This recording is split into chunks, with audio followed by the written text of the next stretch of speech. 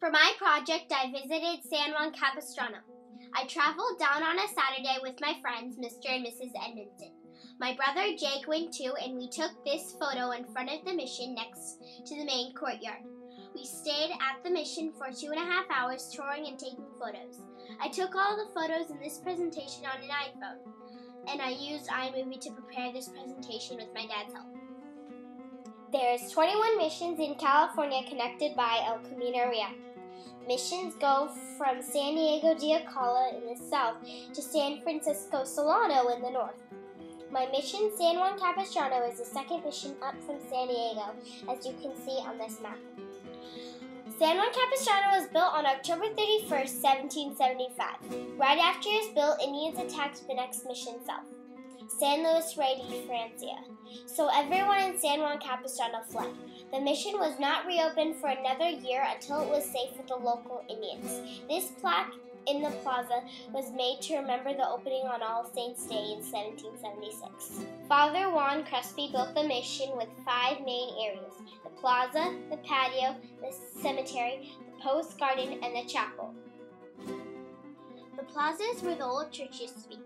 An earthquake on December 8, 1812 destroyed most of the old church. What you see here are the ruins that remain in the plaza. Now it's a quiet place where you can sit and look at the pretty flowers and pepper trees. In the middle of the plaza is a statue of a priest and an Indian boy. The statue pays tribute to the purpose of the missions, which was to teach Christianity to the Indian people of California. In the patio are beautiful flowers and trees with a large fountain in the middle. Around the edge of the patio are many doors you can go into and see lots of other interesting things, like a kiln where they bake pastries, a milk turner where they use milk to make cheese, a canal from a nearby river, their irrigation system, their soldier's room, items they use in their daily lives, soldier uniforms, and craft tables. Outside the patio is a soldier's bell that they use to warn the people living outside the mission that Indians were attacking and get inside the walls now. In this cemetery are the graves of the early people that lived in the mission. This monument is to those who died building the mission.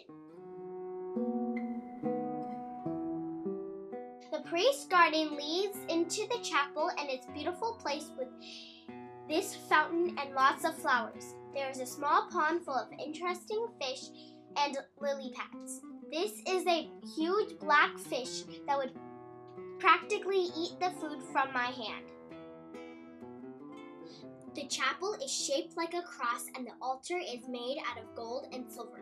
Inside there is also religious artwork and sculptures. The chapel was very quiet, even though there were many people inside.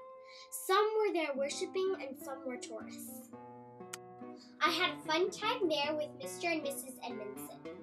My brother Jake was exhausted and he slept the whole way home. The end.